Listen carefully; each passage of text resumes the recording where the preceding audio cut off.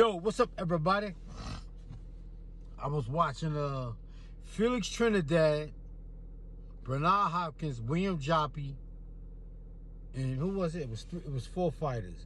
William Joppy, Felix Trinidad, Bernard Hopkins. Damn. Oh, and Roy Jones Jr. Now, the only guy that didn't belong in there was Trinidad. Because Trinidad naturally is a 147. But Trinidad didn't watch his weight. And Trinidad moves up. He moved up to fight William Joppy and Bernard Hopkins and Roy Jones. And like I tell people, William Joppy, I always see William Joppy working out with a plastic suit on. And William Joppy got his ass whipped by Trinidad. But like I tell you, when guys move up in weight classes, they don't take their punching power with them. Manny Pacquiao, I don't know what he's doing. I don't know how he moved up to so many weight classes and he was still knocking guys out. But like I said, like I always say, there's an exception to the rule. But most of the time, when a guy moves up in weight class, he does not take his punching power with him. And this is one of the reasons, like Floyd came in at 130, 135, 140, 147, and he fought Alvarez at 153, I think it was. But that's why Floyd don't knock guys out. He was knocking guys out at a smaller weight class. But when you move up in weight, class, you do not take your punching power with you. Felix Trinidad moved up in weight class and he beat William Joppy. But William Joppy fought the whole damn fight with his hands down. He was letting Trinidad hit him. He should have got knocked out. But when Trinidad fought Bernard Hopkins, who was a natural 160, what happened? Trinidad got knocked out. When Trinidad fought Roy Jones Jr., what happened? He got fucked up. When you move up in weight class, you do not take your punching power with you. Most times, guys move up in weight class. There's two reasons guys move up in weight class. They move up in weight class for more money, or they move up in weight class because they get lazy and they can't watch the weight anymore. That's why guys move up in weight classes. And you seen. And another thing is like Bernard Hopkins. Another thing about Roy Jones Jr. Roy Jones Jr. is a guy that, I don't want to make it sound bad, but he's a guy that has lightning fast speed. I've never seen a guy like that before. But he was not a technically sound boxer. This is why, like I always tell you, when you fast, you can do what you want to do. When you fast, you could break all the rules in boxing when you fast. And that's what Roy Jones Jr. used to do. And that's why Roy Jones Jr. beat Bernard Hopkins the first time. He beat James Toney.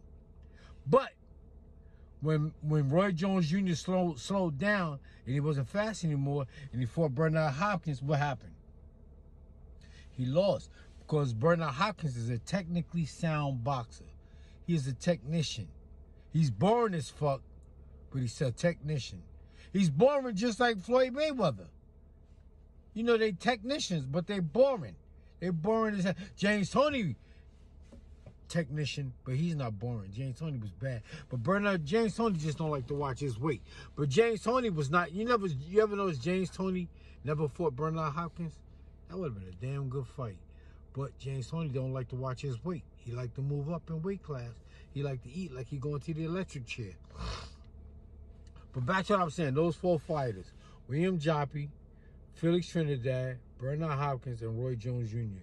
And like I said, Trinidad did not belong in that weight class because Trinidad is not naturally a 147. I mean, he's not naturally 160. He was naturally 147. At 147, he was unstoppable. But at 160, he got lazy, started eating, and he moved up in weight class. And there's no way in hell he was going to beat Roy Jones. I mean, there was no way in hell he was going to beat Roy Jones Jr. or Bernard Hopkins. Just the way it is.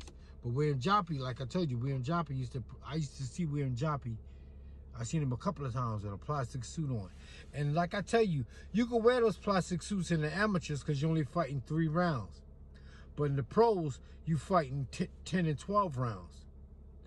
After the third round, when you go into the 4th round, that's when the will and the desire takes over. See, you're in shape for 3 rounds, but for 4 rounds and up, that's when the desire takes over. That's when this takes over. That's when this takes over. And that plastic suit catches up with you. People would be thinking they're going to gain weight. They're going to, say if a guy fights at 160, they think he's going to fight at 160.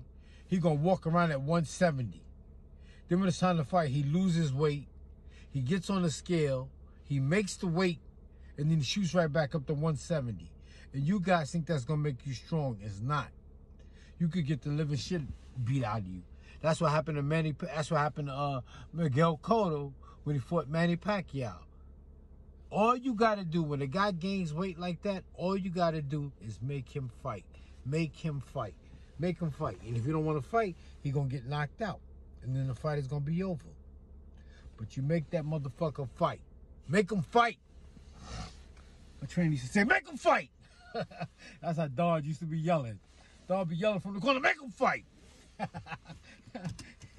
Don Turner. I'm going to try to call Don. See if he answers the phone. All right, y'all, take it easy, all right? What's up, everybody? If you like to read, you might enjoy my book of poems, jokes, and my ghetto philosophy. This one is called Corner Stores in the Middle of the Block. My second one is called Don't Beat Your Children or They'll Turn Out Like Me. I got a third one. It's called Agitation Gets the Dirt Out. Use Cash App and get a copy or inbox me for more information.